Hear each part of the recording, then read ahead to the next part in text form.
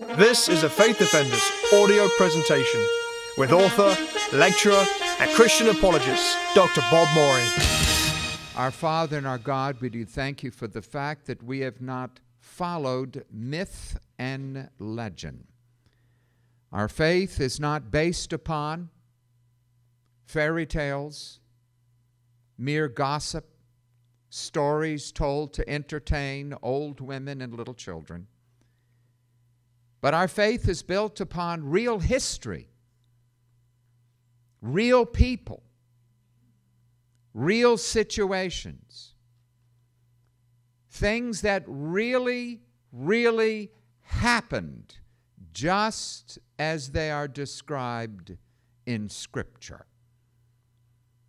We pray that in this day and age in which our faith is under assault, Hollywood, the main media, delights at Christmas time of running articles ridiculing the nativity of our Lord. Then at Easter they want to run articles ridiculing the resurrection. But Father, they ridicule what they know not, because they don't know you nor the power of Christ's resurrection. During this holiday season, let us rejoice above and beyond the secular people. They're rejoicing because either they're getting gifts or they're giving them, and they're thinking of the economy and the need to spend money and get going. But we know the reason for the season is Jesus. Let us not lose sight of the incarnation of the Son of God in the midst of the celebration of his birth. We pray these things in Christ's name. Amen. Turn with me to the only scientist in the New Testament who wrote one of the books, to Dr. Luke. The Gospel according to Dr. Luke. He was a medical man. He was a scientist. He was trained in the hard sciences. Matter of fact, in his other book, the book of Acts, he makes the distinction in the Greek text between miracles in which people were healed through the supernatural power of God, through the Apostle Paul, and then how he healed people through the medical arts. There's nothing wrong with taking an aspirin if you have a headache.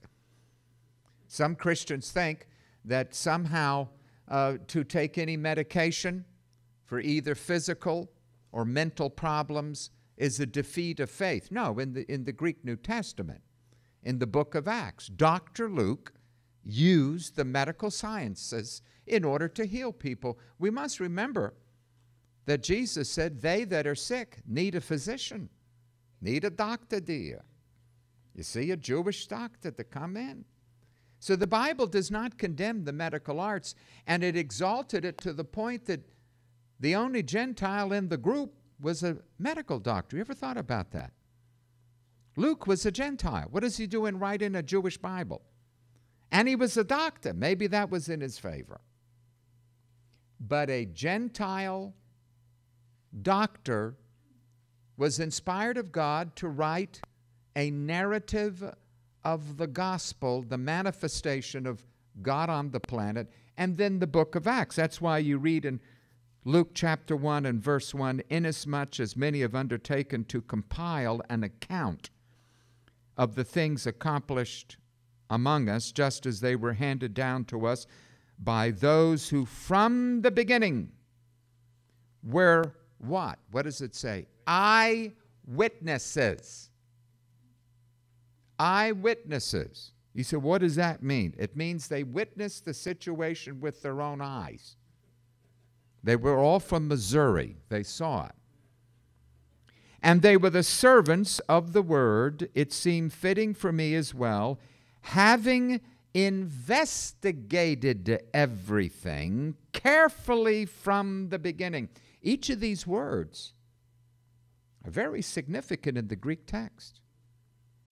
Dr. Luke says, I didn't spare any effort in very carefully using all of the scientific knowledge and techniques that I have. I investigated this whole thing from the beginning. And having done so, I want to write it out for you in consecutive order.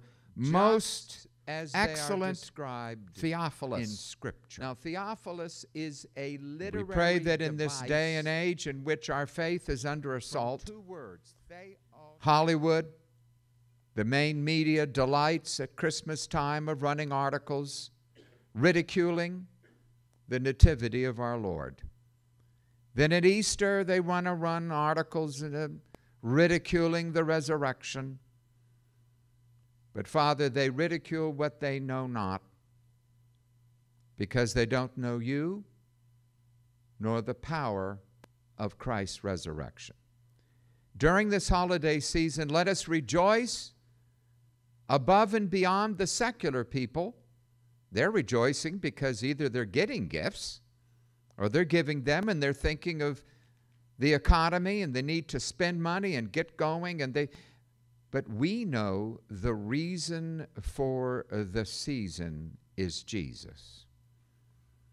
Let us not lose sight of the incarnation of the Son of God in the midst of the celebration of his birth. We pray these things in Christ's name. Amen. Turn with me to the only scientist in the New Testament who wrote one of the books, to Dr. Luke. The Gospel according to Dr. Luke. He was a medical man. He was a scientist. He was trained in the hard sciences. Matter of fact, in his other book, the book of Acts, he makes the distinction in the Greek text between miracles in which people were healed through the supernatural power of God, through the Apostle Paul, and then how he healed people through the medical arts. There's nothing wrong with taking an aspirin if you have a headache. Some Christians think that somehow to take any medication for either physical or mental problems is a defeat of faith. No, in the Greek New Testament, in the book of Acts, Dr. Luke used the medical sciences in order to heal people. We must remember that Jesus said, they that are sick need a physician, need a doctor, dear.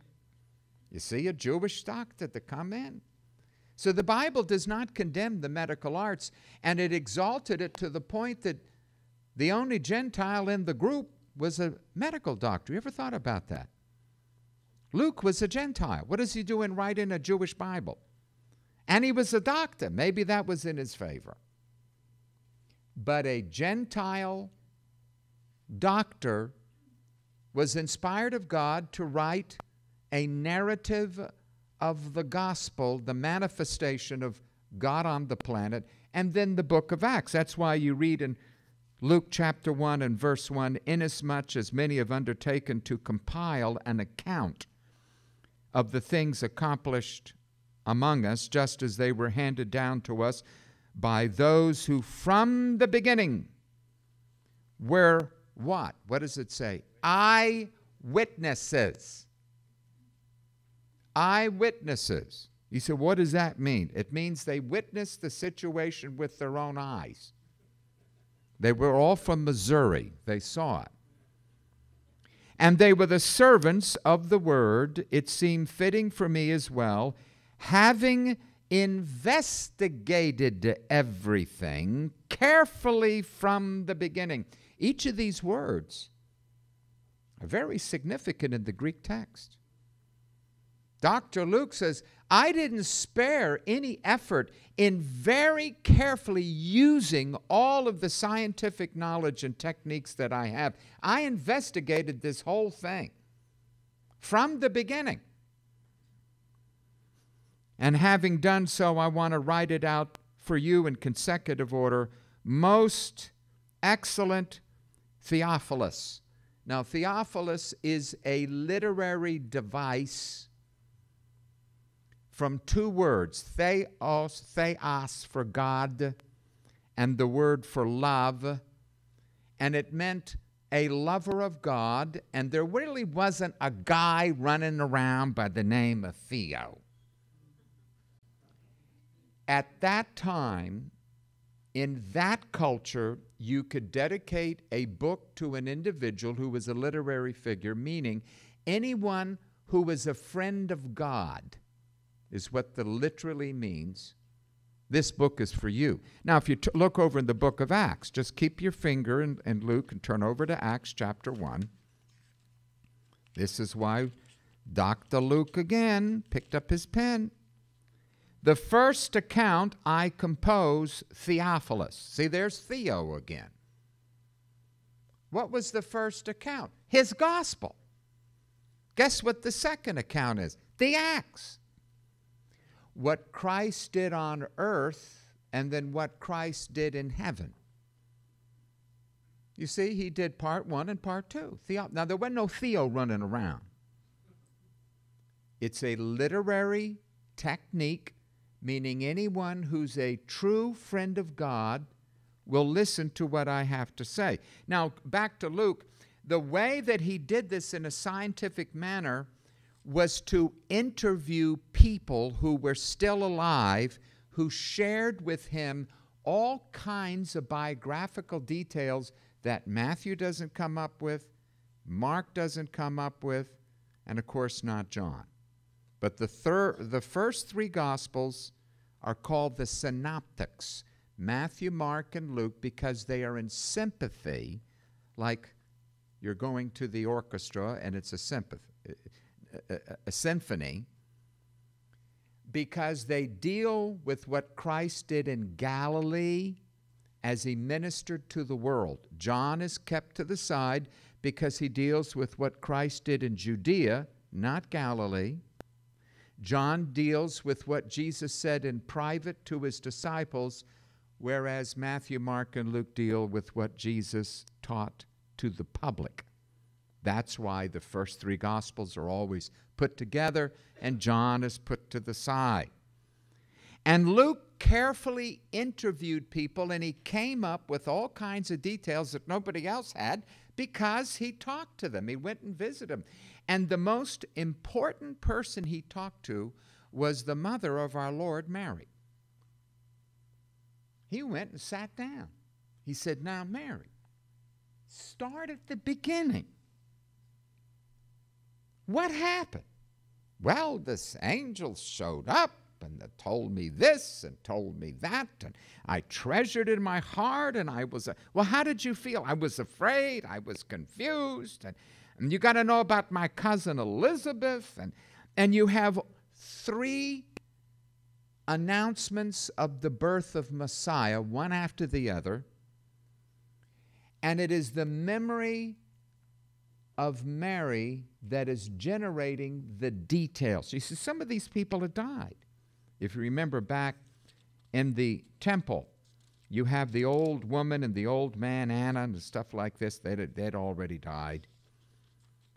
And when we come to the story of the shepherd, in Luke chapter 2, verses 8 all the way through to verse 20, we have one of the most remarkable, astounding stories in all of God's Word. The first question we ask concerning the story of the shepherds who were abiding in the fields at that time, where did he get the information? Now, some people, they somehow think the Bible came by voodoo-nomics, the Twilight Zone. That is, Luke had a pen and a piece of paper, and he closed his eyes and did automatic writing. He didn't come up with names and details because there was music in the air, there was a seance going on. He went and asked people. And in this case, verse 19, scholars have pointed out, this too is one of the details. Mary treasured all of these things, pondering them in her heart. The whole story where the shepherds were and what happened and the angels and the coming and the going and the rushing and out here and over there. He said, where did Luke get that? He got it from Mary. And she says, you know, I remember it to this day because it was quite remarkable. Have any of you ever experienced something you know you will never forget? Yeah. Any of you who are married, hopefully you won't forget when you were married. Neither will you forget when you have your first child and your second child. Neither will you forget the day of your salvation when Christ was pleased to save you. There's certain things you won't forget. The text in the Greek says, Mary was still thinking about the shepherd, pondering. Now that word pondering, she was chewing it over. The older you get, the more you think back to your kids and stuff like that. I see my son, 27, and then I see him immediately in my mind's eye as a baby with the diaper, and he did the inchworm crawl. You know, some kids crawl, some does inchworm, all around. And I used to sing that as he inchwormed along the rock. How many of you remember what your children did? Of course, no matter how old you remember. And your grandchildren, those of you so blessed. Mary, where did the information come? Mary treasured these things up. Now look at that word treasured. These memories were her treasures. I one time told my kids, you know why I spend money to take you on vacation and I send you to Christian camp? I'm paying for memories. I'm buying good memories for you. See, your memories are your treasures. They're your treasures. And you treasure your memories, and you should think about them and keep them with you. And even though Mary had to go through seeing her son murdered and then later resurrected, yes, but still a mother's heart. What did Scripture says? A sword will pierce your heart. Yeah, but she still liked to think of those good times about the birth of our Lord. So first of all, I want you to notice this comes from Mary. She treasured these memories. And to this day, Luke says, she's still thinking about it. So this isn't some wild story. Now, if you read the liberal theologians, Robert Gundry and other redaction critics who believe that this whole thing was a romantic novel and never really took place, and it had been barred from the Greco-Roman mystery religions, and there were no shepherds, no star, no wise men. It was all a fraud. Thankfully, I got him thrown out and led the charge to do so. No, we're dealing with reality in terms of an outline that we will not finish today, as I said. In terms of you, those of you taking notes, number one, in terms of the shepherds, we will deal with their occupation. Secondly, manifestation, verses 9 through 14. Part 3, verification, verses 15 through 16. 4, evangelization, verses 17 through 18. 5, vindication, verse 19. And finally, number 6, glorification, verse 20. Let us now examine the story of the shepherd from the Greek text. First of all, it states in the same region. What region? Well, you simply have to read back. And you have to go back a little bit to verse 4. Joseph went down from Galilee, from the city of Nazareth to Judea, to the city of David, which is called Bethlehem. So we're talking about the vicinity of a city called Bethlehem. Now, how many of you been to Israel? You've been to Bethlehem? Anybody here? And you went to the shepherd's field and you take the bus ride, and even the Jewish tour. My wife and I took the Jewish tours. We didn't want the schlock from the Christian tours, too much schlock. And he said, here is the shepherd's field with the shepherds, you know, supposedly had all of that. So you're talking about a pasture near the city of David, to Bethlehem. And he states there were some shepherds, and these shepherds were living out in that field in a hut or in a tent, taking turns watching the sheep so that nobody stole them or nothing ate them. Now, first of all, shepherds. There are those who automatically assume that shepherds refer to a very low-class, filthy, dirty, scummy kind of person. No. Too many people assume that if you're poor, this means you're wicked. Just because you do not have a lot of money does not mean that you are evil. Poverty does not mean wickedness. It does not mean criminality. Too often, the humanistic idea, of course, is that those who resort to crime and violence do so because they don't have enough money. May I tell you, the biggest crooks in the world were rich people who were robbing other people. Just talk about the stock market. Poverty does not mean wickedness and criminality. Poverty does not make you do wicked things just because you're poor. I experienced in my childhood a great deal of poverty, having a father who gambled and was an alcoholic. There are times we had nothing to eat but flour balls boiled in water. I mean, no shoes to go to school. I know what it is. But we didn't resort to crimes. Just because you're poor doesn't mean you go out and rob someone and knock them on the head. These shepherds, yes, in terms of their economic standards, were poor because this was like the bottom of the job ladder. You couldn't get much lower in terms of pay for the job of watching some sheep. Now think about that. How much would, not even minimum wage. And you see, the shepherds were poor. They were on the bottom rung of society.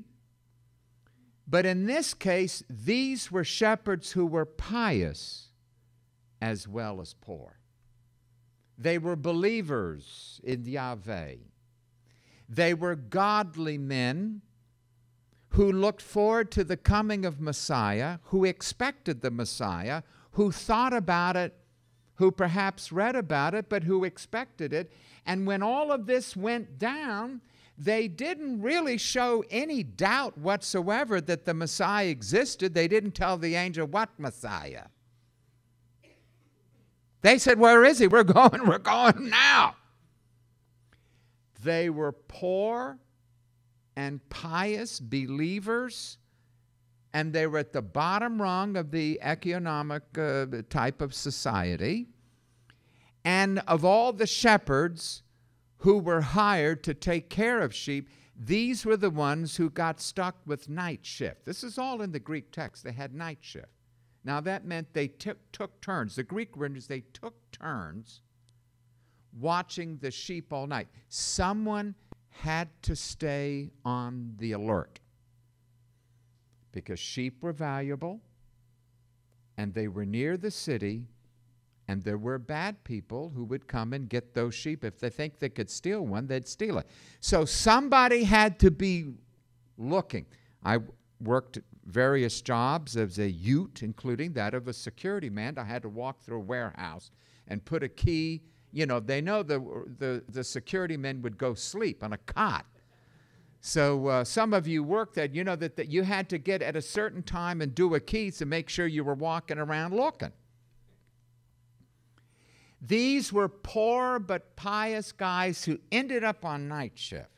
How many of you have ever worked the 11 to 7 night shift? It's a bummer, man. Now, when I was young, it was okay. I could do 3 nights and go to the beach all day. You know, go 3-4 nights, days without sleep when you're young. Not now. So these shepherds who had night shift, They had a little hut. They had to stay awake. That's why they weren't asleep when all of this took place. Didn't you ever think about that? How come they were awake in the middle of the night? That was their job, to be awake. Then you have to think about, of the three announcements of the birth of Messiah. You had the whole thing with Elizabeth and Zacharias and the birth of John. Then you have the announcement with Mary. This is the third one. The third one. The first two were with family. They were not family. They represented the common man in the street to remind all of us that Jesus came for us. He was born not just for his family, not just for his tribe, but he was born for us. So these shepherds were up. They were in the night shift. They perhaps had a little fire going. Threw some twigs. The sheep and the lambs trusted them, were all bedded down. And all of a sudden, verse 9, an angel of Yahweh suddenly stood before them. Just think of Star Trek, and the angel suddenly materialized right in front of them, and he stood. Very important, he stood. Throughout the Old Testament, when angels stood, that meant there was a human physique. Angels manifested themselves always as good-looking men, so good-looking the gays rioted at Sodom and wanted to rape them one end and the other. It's a very difficult situation. But here, this guy materialized in front of them, and they knew this wasn't simply a man. He suddenly stood there in front of them. They knew from the Old Testament that God had appeared in human form, that angels had showed up to the patriarchs and the prophets, and the Old Testament was full of the appearance of these marvelous beings called the ambassadors of the Lord, the messengers.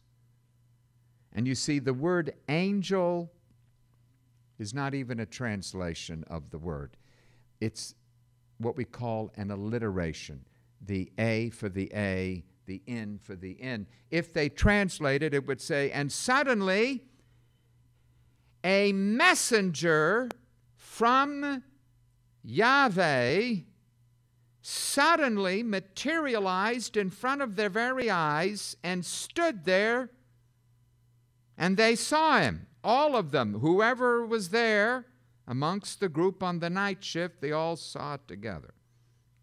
Now, simultaneously, you must see the Greek in terms of the tenses of the verb. You've got to set this. They're the night shift. They had their coffee or whatever. The fire was going. Everything was quiet. All of a sudden, this person appears and materializes. And around this person and around them, all of a sudden explodes the Shekinah glory of Yahweh, shone all around them. It was as if a spotlight had been shone on them and everything was ablaze. Whoa. Now, you got to realize, in the ancient world, they didn't have the phenomena of all the lights that we have. I mean, New York City, you live there, you grow up there, you don't even know there are stars because the lights of the building, you'd look up, you'd never see them anyway.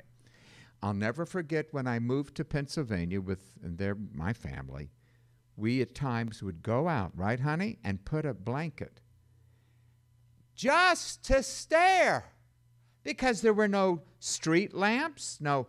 It was totally dark, and you could see thousands of stars. So there was complete darkness. They didn't have modern electricity. All they had was a little campfire. And all of a sudden, the whole thing just blazed with light. The Shekinah glory of God enveloped them, devoured them, all around them. Now, I don't know about you. Nobody has said anything at this moment. This being materializes right in front of them.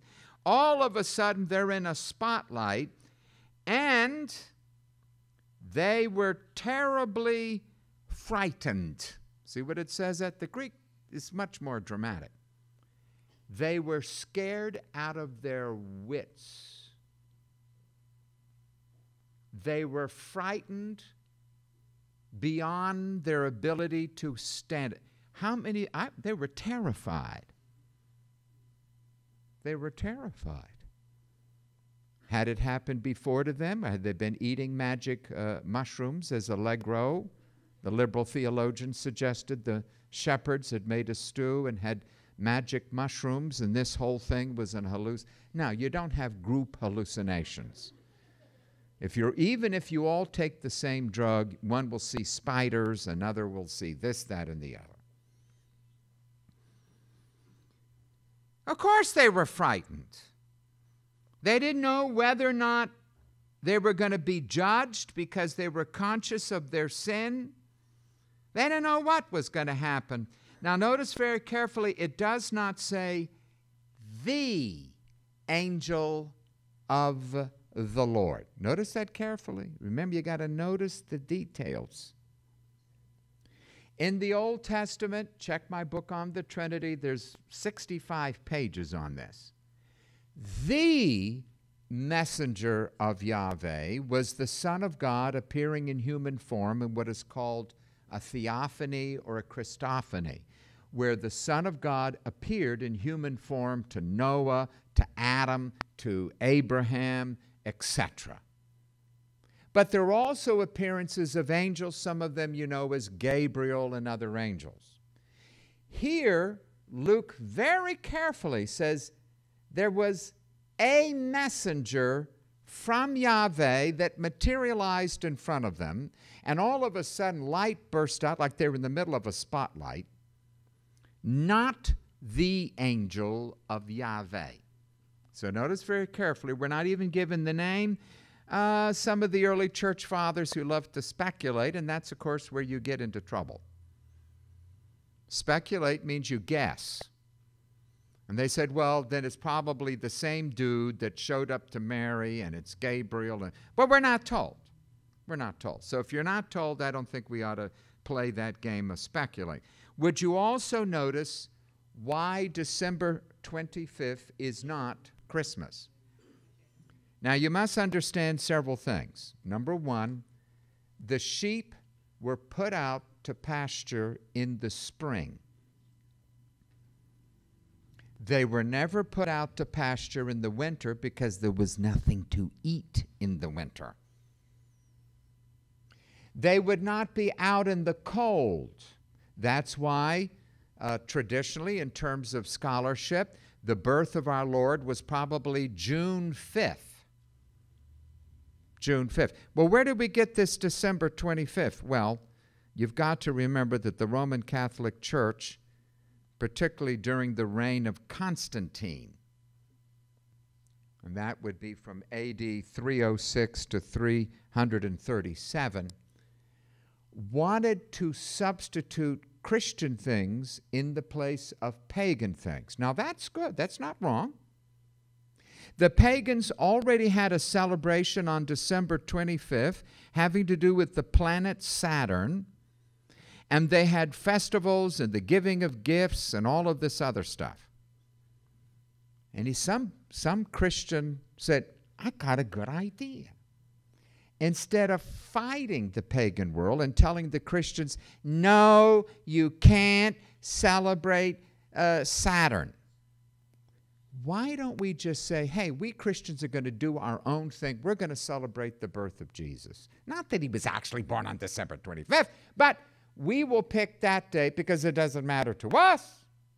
It's that he was born, not when he was born. So we Christians can celebrate the birth of our Lord anytime we want, and we just happen to choose the same day that the pagans are out running around.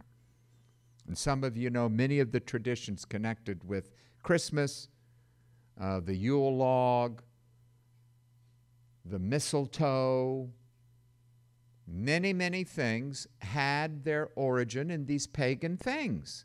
Even a wassailing and certain of the drinks and things of this nature. Now, this doesn't mean they were adopting the pagan understanding. It meant they were substituting something good in the place of something evil, which I don't have any problem with. But then this leads to stupidity, such as on YouTube. And I just did a video refuting this group who want to point out Jesus was never born because December 25th was a pagan celebration of the planet Saturn. And they assume that Christians really believe that Jesus was born in the winter on December 25th. And therefore, if they can connect it with the astrology, therefore they've refuted the existence of Jesus. Well, this is stupid. Absolutely stupid. And what you have to understand, the sheep are in the pasture. This is in Joan. The roads in the region were impassable in the winter. Obviously, they rushed over to look, so there wasn't a problem. And then thirdly, December 25th was chosen as an opportunity to substitute a Christian festival in the place of a pagan one. So you've got to realize, don't think of snow. Don't think of Rudolph and the reindeer landing, and then they got in the sleigh and made their way over to Bethlehem. You've got to get rid of the December thought in your mind. And it's too late, by the way, to change it. You can't change that. You say, well, we'll make Christmas June 5th. Yeah, sure. You're going to overcome 1,000 years of Western European thinking. Now, you've got to remember, the Eastern Orthodox do not have Christmas on December 25th. There are other Christian groups that don't choose. They have their own date. So around June, it's spring. There's good grass out there. The guys are out there. This angel suddenly appears. They're frightened to death. Now we come to verse 10. Thankfully, the first one to open his mouth was not the shepherd. Now that, to some commentators, proved there were no women shepherds there. They would have said something. The first one to say anything was this angel. But the angel said to them, they were terribly frightened, they were terrified, do not be afraid. Now, some of you may have a different translation because that's a pathetic translation of the Greek. The Greek says, do not go on being terrified. The Greek tense says, I know you are scared out of your wits. Don't continue to panic. The best way I would perhaps translate this myself, don't go on panicking. Stop panicking. Stop being afraid. Now, it's interesting, and you can study this on your own. Be it the birth of our Lord or his resurrection, always the first word is stop panicking. Because you know what God's people do? They're always panicking. Obama was elected. Stop panicking. Proposition 7. Stop panicking. We might end in depression. Stop panicking. God's people always get scared, individually or in groups. And then they have all kinds of crazy conspiracy theories. They give in to their fears. And again, whenever Jesus had to address people, whenever angels showed up, the first word is, stop panicking. Stop it. God is still on his throne. You have no reason to panic. I was meditating on that point. He says, stop panicking. I said, you know, people try to get you into a panic. What are we going to do? What are we going to do? What are we going to do? It's all over. Chicken Little. Sky is falling. Sky is falling. Sky is falling. Who cares if the sky falls? If you have Jesus, let it fall. Who cares if we go into depression? I told my wife, so we end up in that white trash trailer camp down in Alabama eating dog food. If that's what it takes to serve Jesus, hand me the Alpo. I'll put a little bit of garlic powder, a little bit of onion powder. I'll put it in, ooh, by the time I'm finished, the landlord of that white trash trailer camp, what smells so? I said, that's the Alpo. I fixed it up. You want some? Stop panicking. I wish God's people would take this to heart. Don't be afraid. And I did a little word study, and I got tempted to go off here in a tangent, but I pulled the horse back. In the Bible, what did people get afraid about? Oh, the future and this and that. Always don't panic. Don't be afraid. Why? God is in control. Now, when he loses control, that's when you panic. Push the panic button when God is not. He says, now, again, the pathetic Gentiles who translated this, it said, behold. Now, I've trained many of you by now. What is actually the word? Oy vey. Someone even got me a coffee cup that says oy vey. Oy vey. I bring you good news of great joy, which will be for all the people. Now, the first thing I want you to notice is that the words good news are not in the Greek as a noun. See, some of you say, what is the news? Good news. That means gospel. Well, that's nice, but that isn't the Greek word here. There's one verb. One verb. I now evangelize you. That's what the Greek says. The angel said, don't be panicking because I am now going to evangelize you about a great joy. Not good news. The good news is part of the verb. I don't want you to panic because I'm going to evangelize you. Thus, the first preaching of the gospel, the first evangelism was right here in this passage, and it was done by an angel. He said, I'm going to evangelize you shepherds. I'm going to tell you something that you will automatically understand to be good news, and it will produce mega joy, great joy. There's all sorts of interesting things that Dr. Luke, he loved making these compound words, two different Greek words and putting them together. He said, the angel said, I'm going to evangelize you guys, and when I'm finished giving you the message of this evangelization, man, you're going to experience joy in your heart, in your mind, in your soul, in your spirit.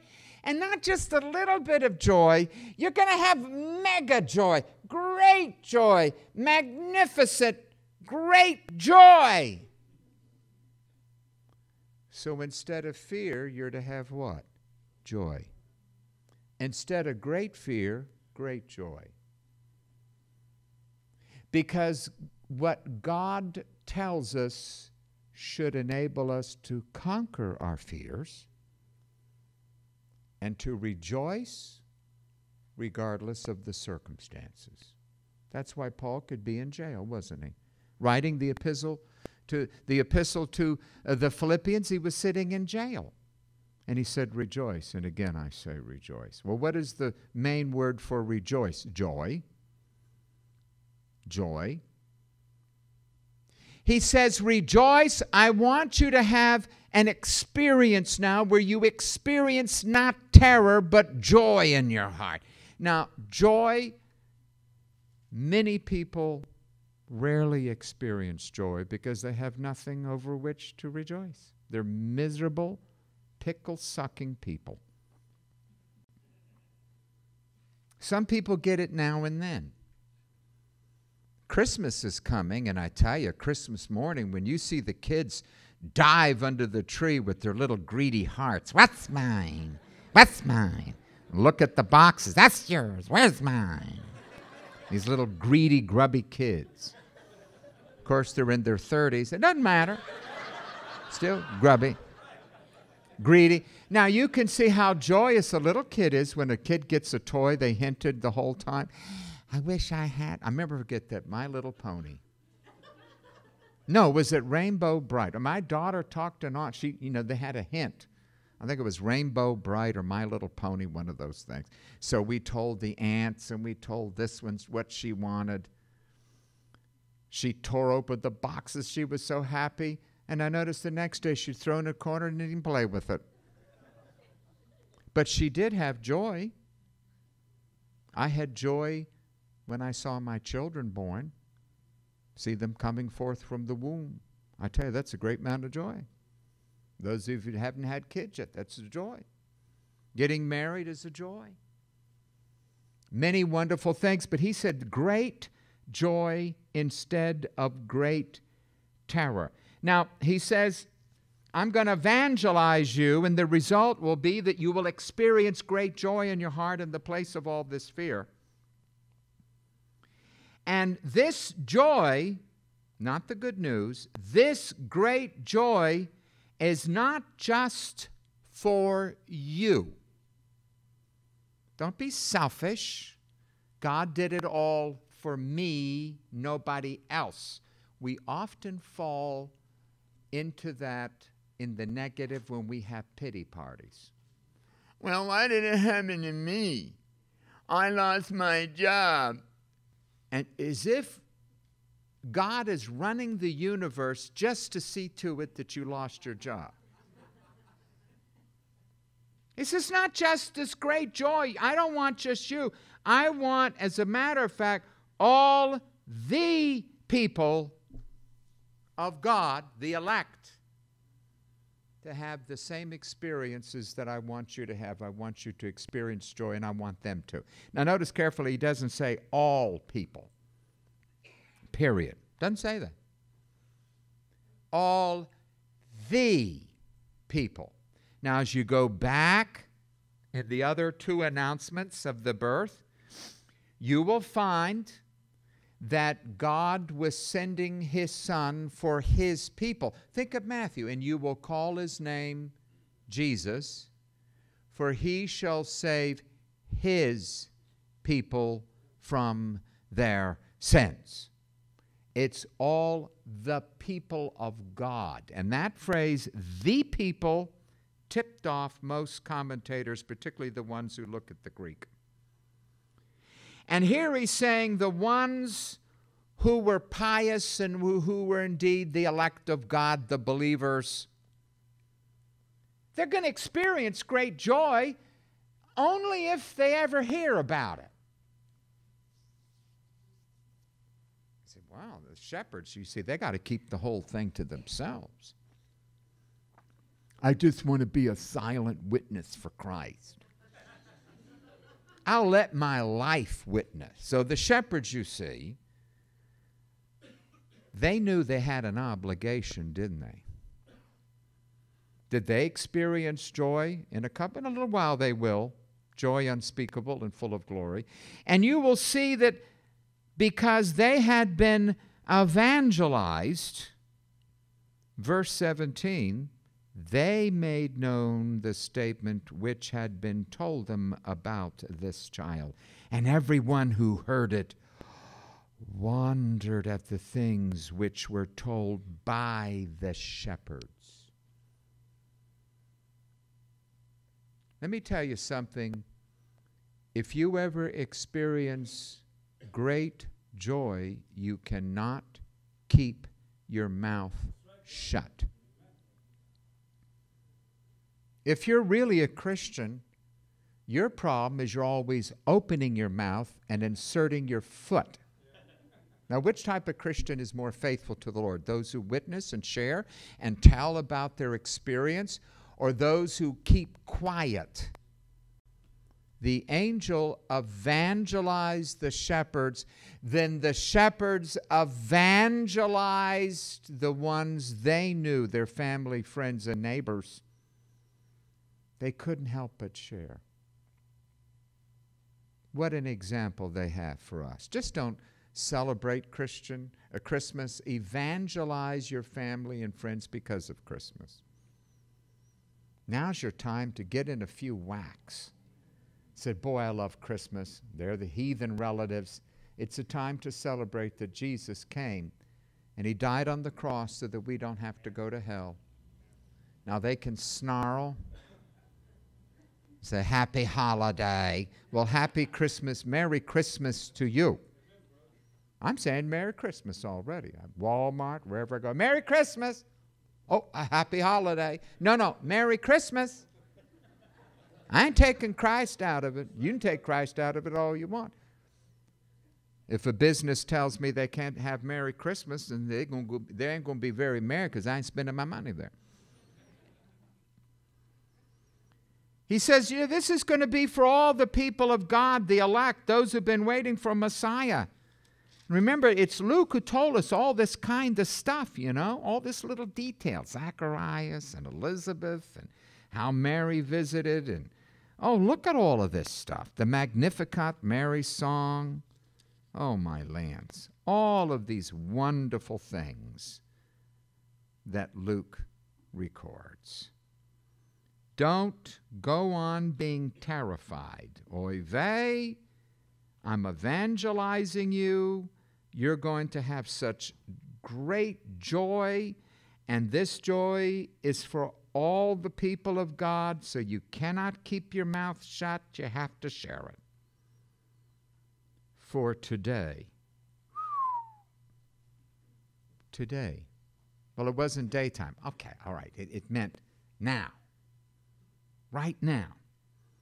In the city of David, and we know from verse 4 that's Bethlehem. Why do we know that? Because the Messiah was predicted to be born in Bethlehem.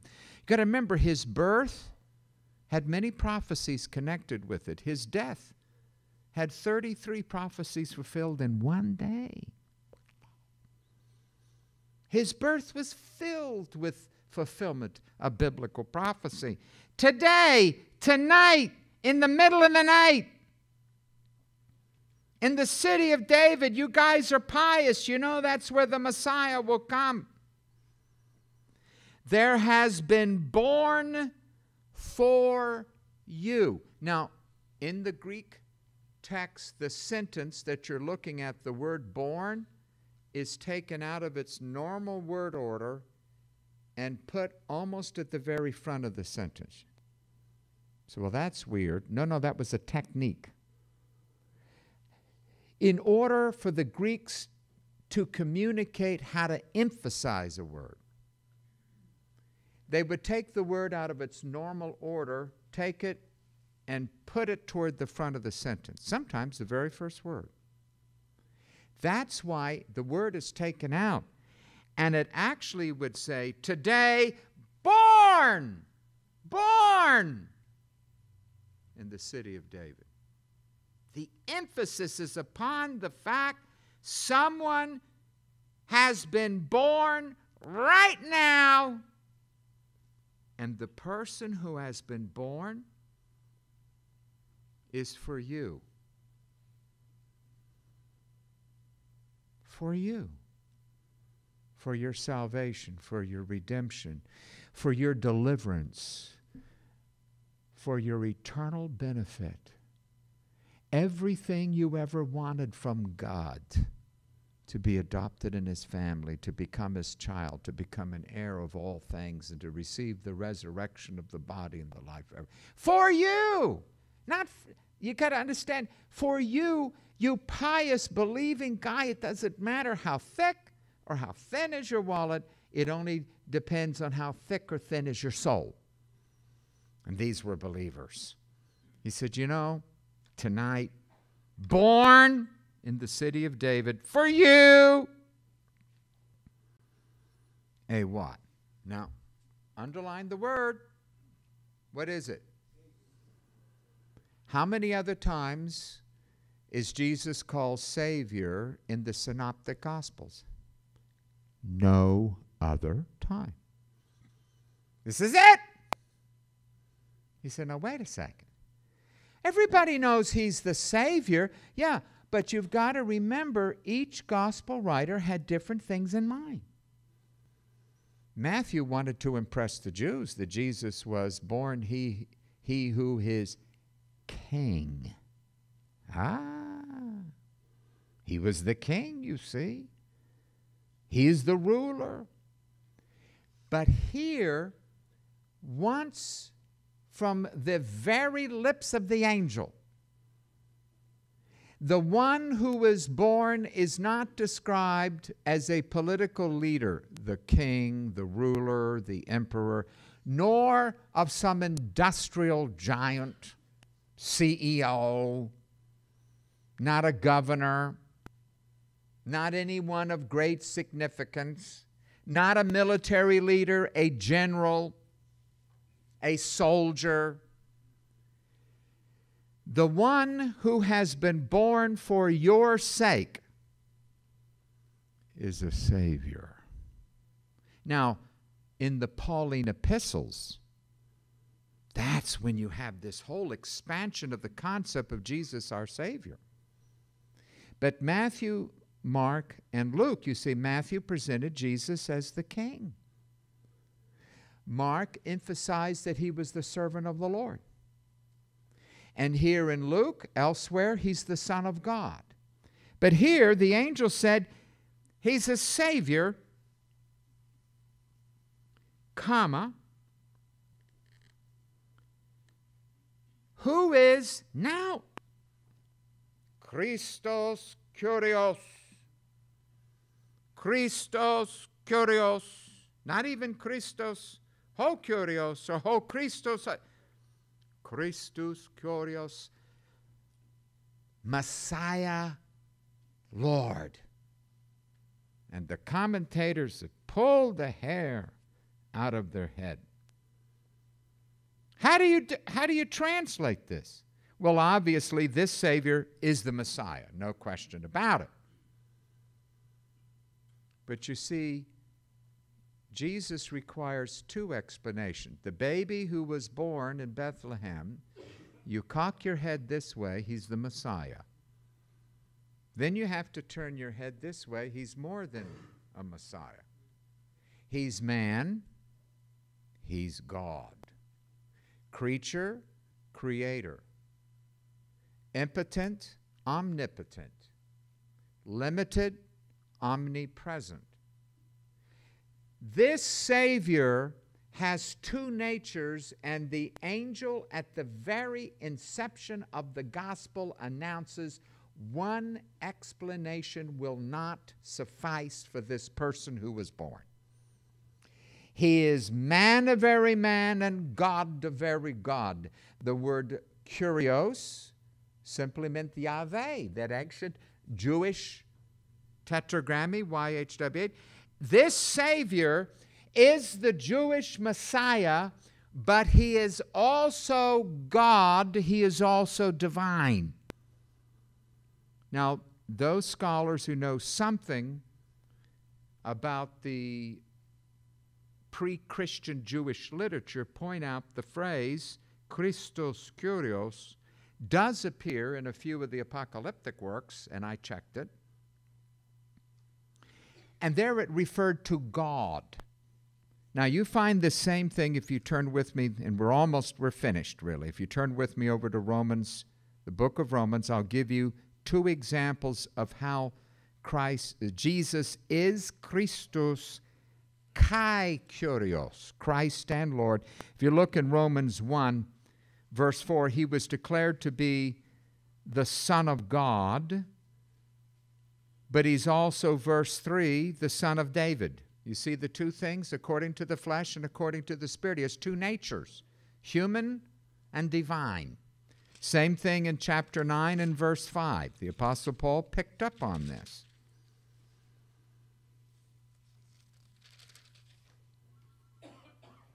whose are the fathers, from whom is the Messiah, according to the flesh, who is over all, God blessed forever. Here the Messiah, according to the flesh, is one thing, and according to the Spirit, he is God. The two natures of Christ was proclaimed by the angel when he first evangelized the shepherds. You see, this is why the birth of this Jewish baby meant something. Christus kai Kyrios. He is indeed.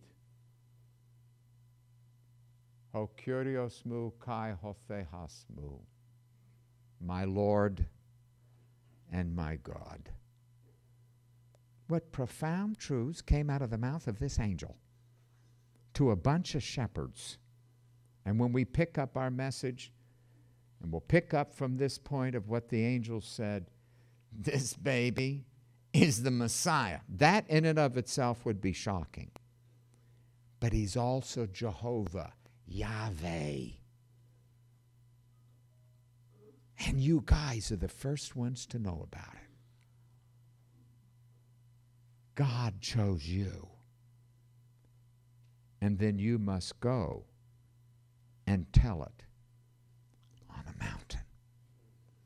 Father, we do thank you for the wonderful story that Mary treasured these things in her heart. That Dr. Luke was faithful in his research to go and ask her and sit down with her and ask her what happened, what was next, and who went where, and this, and all the little details, and under the inspiration of the Holy Spirit, she could remember with clarity, remarkable clarity, because she treasured these memories. They were precious to her. And we pray, Lord, that we will be evangelized by this message. And we will bow at the cradle and at the cross and at the crib. Jesus, born, crucified, buried, and coming again. That we will say he is our Messiah and he is our Lord. In Jesus' name, amen. This has been a Faith Defenders audio presentation. For more information on the Ministry of Faith Defenders, visit faithdefenders.com or call 1-800-41-TRUTH. That's 1-800-41 and the word truth.